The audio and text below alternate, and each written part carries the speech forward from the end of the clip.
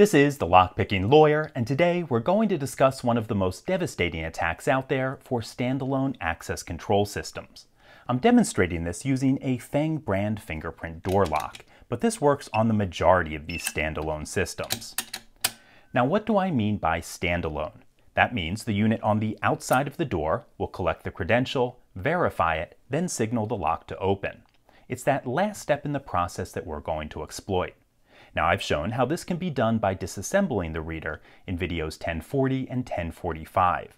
I'll link those videos below, but that can be slow and there might be a tamper detection system in your way. I'm going to show you a much faster method. What you need to understand is that almost all of these systems contain an electrical component called a relay. That relay controls the flow of power to the lock. If we look at this keypad, we can see the relay is this orange box. A relay is nothing but a small electromagnetically controlled switch, and it's actuated when a small internal electromagnet is powered up.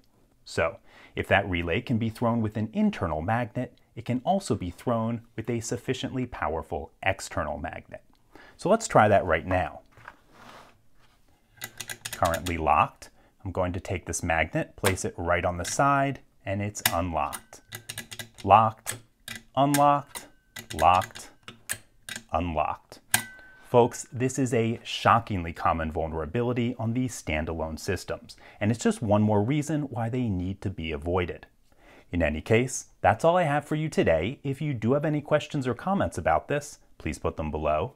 If you like this video and would like to see more like it, please subscribe. And as always, have a nice day. Thank you.